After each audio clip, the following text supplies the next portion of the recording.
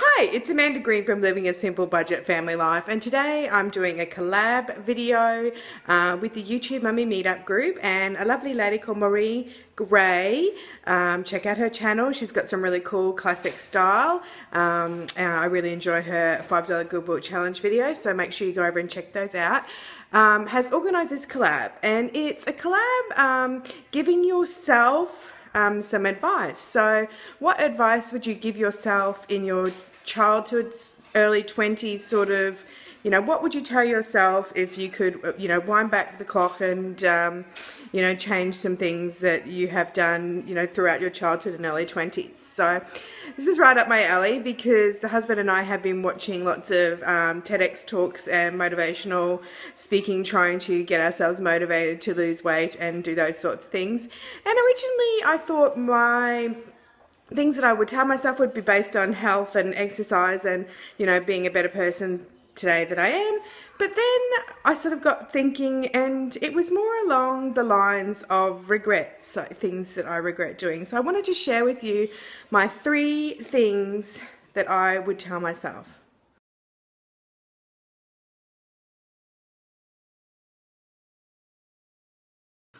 Okay, so the first thing that I would tell myself to do would be to save money.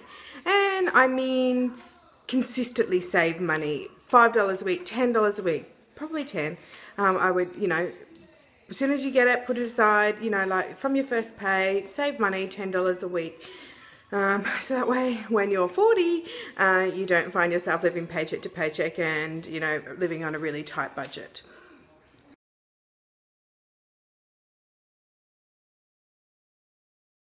Okay, the second thing I would tell myself would be it's better to regret the things that you've done than the things that you have not. I'll say that again.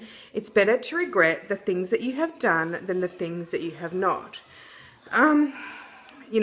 Looking back on my early childhood and my childhood and early 20s, there's lots of silly little things that I regret not doing, which were, like in hindsight, obviously, which, would have been nice to do. So, for example, hug the stranger that listened to you when you were at your lowest point and, picked you up.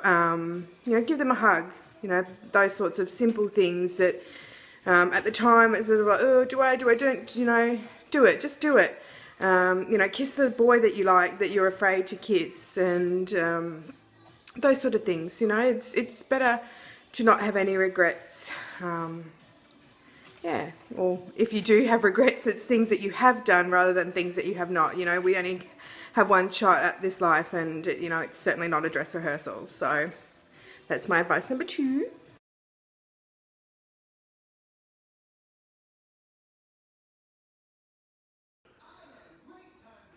My third piece of advice: stop drinking. Don't drink your late teenagers, early 20s away.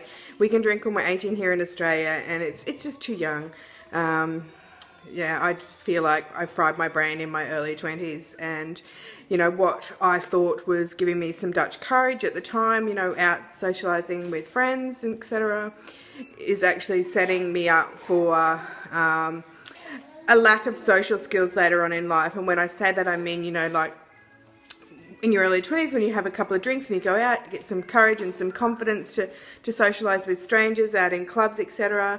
And it's not good for you. It does, and especially when you do it in excess, and I did it in excess, it sort of fries your brain cells basically. And I now feel like, and it could be just baby brain, but I just feel like now I'm lacking confidence when it comes to having an intellectual conversation in my adult years with peers, friends, etc. So stop drinking. So there you go. Those are my 3 pieces of advice. Stop drinking. Better to regret things that you have done than things that you have not. And save. Save. Okay, so thank you so much for watching, and make sure you go and check out all the other people that were involved in the collab video. I'm looking forward to hearing all the advice that people would give themselves with hindsight. Take care and thanks so much. Take care and thank you so much for watching.